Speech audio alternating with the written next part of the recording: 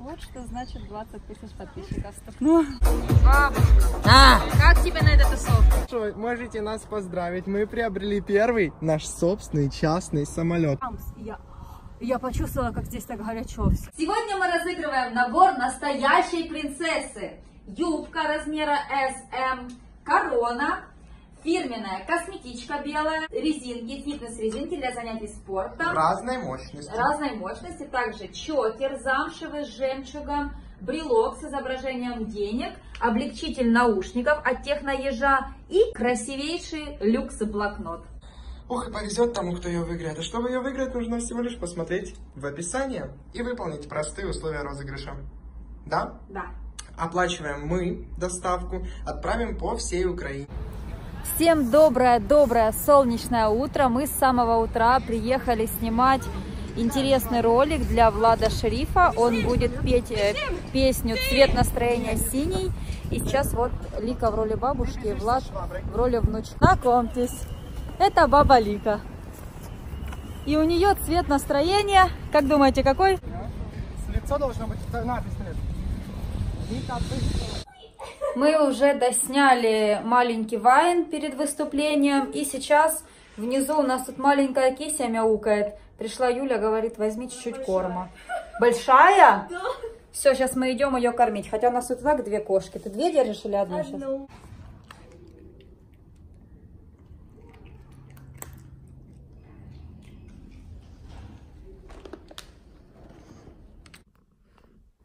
Ты моя сладкая, куда ты тулишься? Куда ты тулишься? Хочешь ко мне? Тебе холодно, да?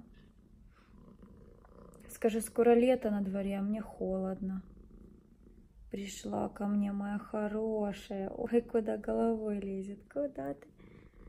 По животику моему. Красотка. Кто любит няшу? Ставьте лайк. У нее такой своеобразный характер. Она может быть злой, а может быть очень доброй. Прям как я. Но в большей степени, если ее не злить, она очень добрая. Мне так лень куда-то идти. Мне нужно сейчас идти на выступление Владислава Шерифа и Лики. Ну, вы знаете, они очень красиво...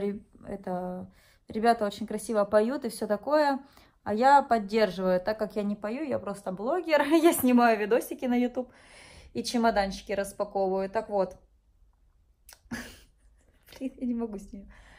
Я должна идти сейчас туда, они выступают, а мне лень.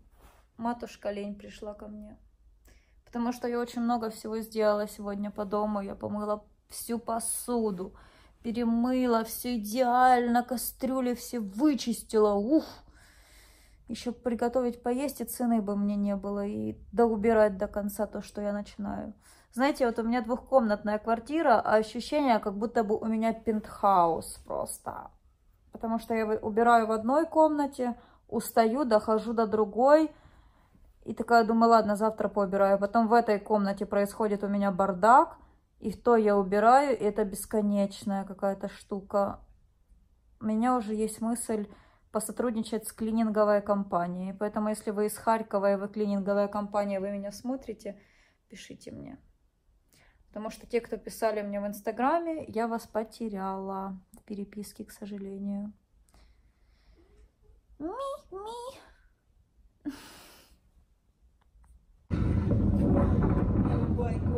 Та що я такого зробив, щоб купати? Я сказала, купай. Що ти зробив? До бабушки не приїжджав, картошку не перекапував. Що він зробив? Чи гайка купила собі новий плаття? Диви! Ти диви! Подиви! Подожди! А, ти що? А ну іди! Іди сюди, я сказала!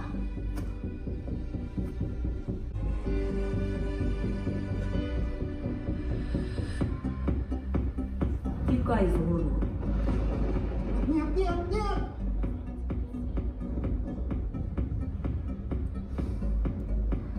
Десь рядом, собака.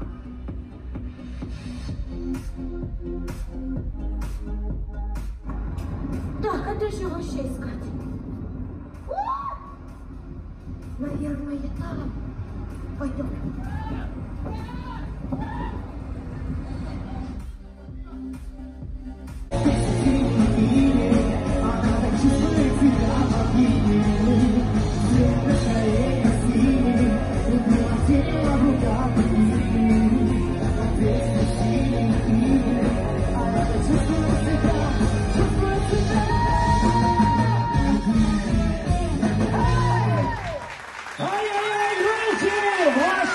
Спасибо!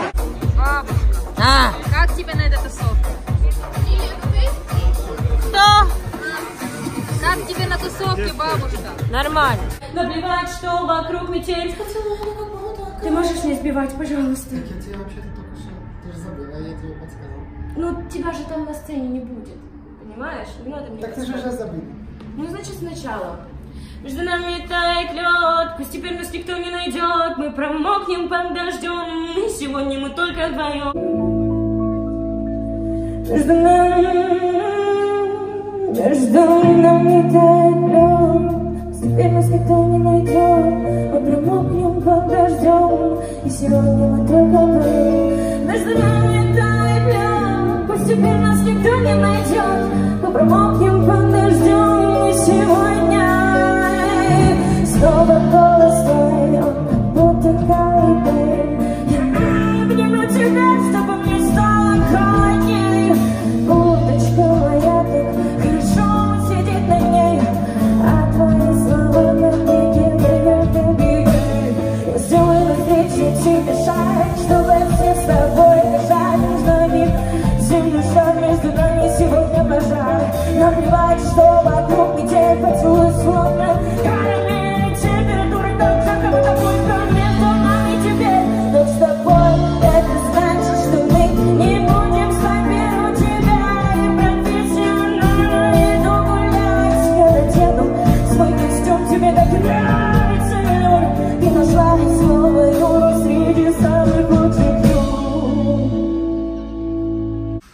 Идем мы, значит, гулять с Владом, отмечать 20 тысяч подписчиков на ютубе. И я спрашиваю его, ты собираешься? Он говорит, да, берем с собой самолет. Такое ощущение, что Владик у нас не 20 лет, а 5. Я сейчас просто отговариваю ребенка не брать с собой самолет. Ну, Владик, ну он тяжелый, ну ты сам будешь его тащить. Ты же потом мне скажешь, Юлечка, понеси. Он не очень довольный, оставляет свой самолет, и мы идем. Оделся? Нет, все равно берет самолет. Вы посмотрите на него. Что за человек такой? Я поняла, почему он его не берет. Потому что у него аккумулятор там еще не готов. Да, зай? Мой хороший.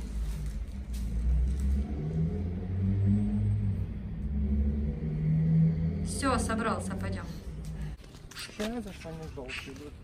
Да, очень красиво. Очень-очень долго шли, долго ехали и пришли. Это местечко нам очень нравится. Мы сюда часто приезжаем, гуляем здесь. Поэтому, кто знает, может нас встретить. Такой тихий уголок Харькова. Да. Тихий, заброшенный. Отдыхаем. Блин, я не взяла купальник. Ёшкин матрешкин.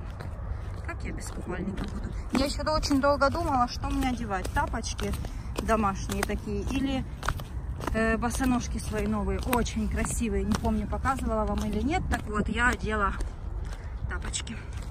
Я подумала, удобство превыше всего. Но если бы я знала, что встречу своих счастливчиков, то я бы, конечно, одела босоножки. Вот что значит 20 тысяч подписчиков. Ну.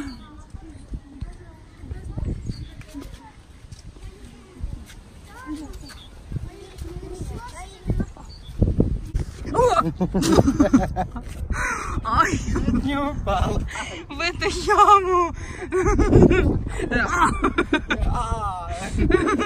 Вот, очень красиво на фоне этого всего беспредела. Ой. Да хватит. Ой, спина очень заболела, очень больно. Так, ну давайте я вам устрою здесь экскурсию. Это карьер. Здесь я проводила раньше свои дни, когда мне было там, ну, когда я в школе училась. Здесь можно найти уточек всяких, жаб, лягушечек и иголки наркоманские. И не только. Знаете, что здесь еще можно найти? Шприцы. Здесь плавали раньше кроты. Не кроты, а эти подводные нутрии. И они кушали деревья. Я прям видела, как они плывут вот так вот. Вокруг них вода рассеивается. Они залазят на деревья так. Круто, да? И очень круто, да. Я всегда смотрела, и они съедали деревья, а сейчас, наверное, их всех поубивали, мне кажется. Или они просто объелись деревьев и в спячку лягли, я не знаю. Отправили мы посылочку девочки, только что на почте, что-то не сняли вам ничего. Ну вот моя накладная, если не верите. Красота. Класс, да, Зай? Ага. Теперь нам нужно найти самое лучшее лакшери место здесь. Там, где мы расстелим плед. Сколько выкинешь? Приятного аппетита. Приятно. Спасибо. Смотри, пока ты сходишь, мы все сожрем. Мы такие. Мы такие. Вот эта вот штука моя самая-самая нелюбимая. Ну я, представь, я упала между ног, и у меня вот тут гематома огромная была. Это ж капец полный. Представь, со всей силы вот так вот бамс! И я почувствовала, как здесь так горячо все. Ударилась между ног. Да, я ударилась между ног, и это очень больно. Никому не советую играться с этими штуками. Уточки. Смотрите, это уточки. Они летают. Иди сюда. Вот что ты А здесь еще часто ныряют люди, когда холодно. Мы их называем моржами. Они вот прям заплывы делают. Хотя в такой воде я бы не купался. Нужно заплывы совершать. Смотрите, сколько уток, голубей. Ты любишь голубей, Влад? Нормально к ним отношусь. Вот здесь вот мальчики делают разные трюки. Вот здесь. Они вот так вот крутятся, делают солнышко. Воркуют голубки. Воркуют? Да, как мы. Я такое слово не знаю. Короче, хочу вам рассказать одну историю. Вчера Влада тоже узнали, но я не сняла это, потому что мы были на кладбище у родственников. И тут, короче, стою я в очереди в туалет на кладбище. Туалет там так себе. И стоит женщина и говорит: о, я знаю этого парня. И я говорю: откуда? Говорит: ну он певец, Влад Шериф, у него еще отец певец. И я такая: не, у него отец, говорю, не певец, но он, да, это Влад Шериф, он участник шоу «Голос». Давай расхваливать. Влад стоит, смотрит, не поймет, что мы на него пальцем показываем. Папа у меня не певец, если что. Ну, я могу так сказать, что у тебя более взрослая аудитория, чем у меня. Ну, видишь, как... Ну, у тебя а тоже раньше есть у тебя? взрослые. Ну да, у меня тоже есть взрослая. Ну, прям у тебя совсем взрослая на кладбище. Прям женщины. Вот, видите? Вот эти вот деревья кушают эти. Хорошо, а где нам сидеть? Мы уже идем к наркоманам. Ну, можно где-то разложить хлеб. Может, назад вернемся вон в тень под дерево? А вот там мне нравится под деревом. Вообще. Вот там больше нравится. Там просто прям перед водой. Ну, пойдем. Просто там есть люди, а там нет людей. Везде есть люди. Мы такие социофобы с тобой. Да, Зай? Да. А ты себе на канал влог снимаешь или мне? Ну, на твой же телефон, значит тебе. Значит мне. Ура! Ну что, можете нас поздравить. Мы приобрели первый наш собственный частный самолет.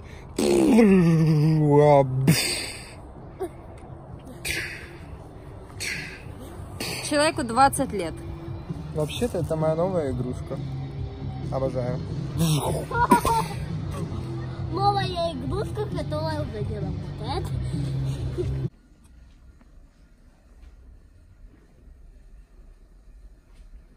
Доброе утро. Мы начинаем наш влог.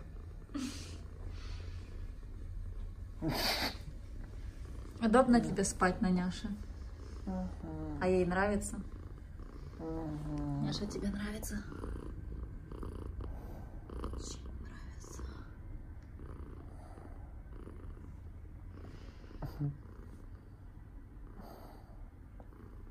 Скоро произойдет перевоплощение. Обновление пиццерии Смайл 2.0.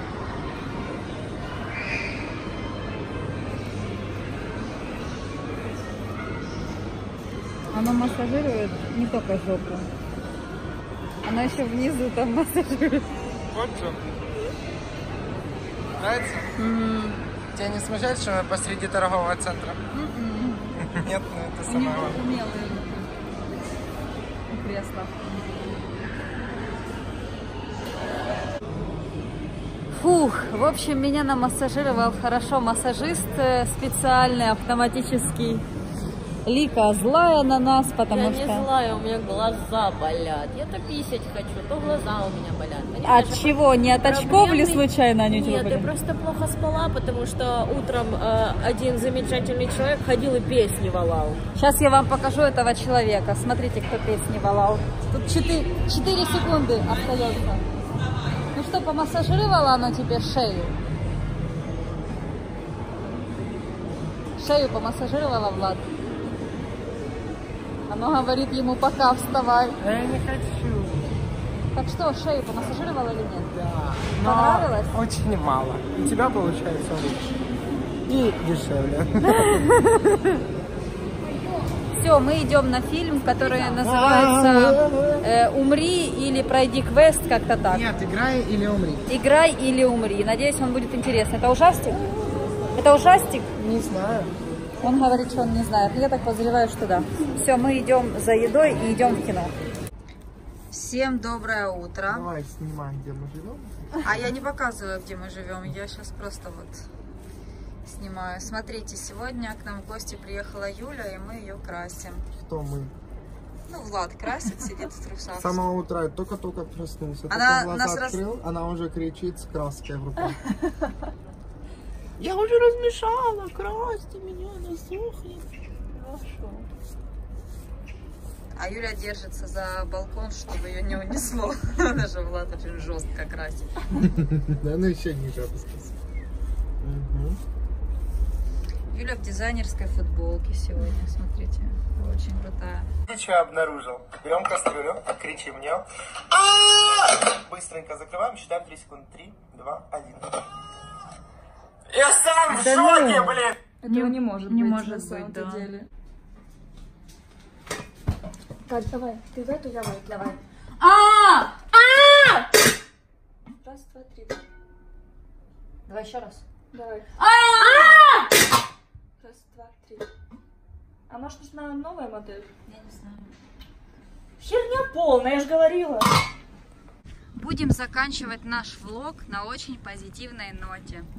На той ноте, что, как вы знаете, от земли и от дерева очень часто идет очень приятная энергетика. Так вот, мы с Владом по очереди обнимаем деревья. Сначала мы обнимали обычные деревья.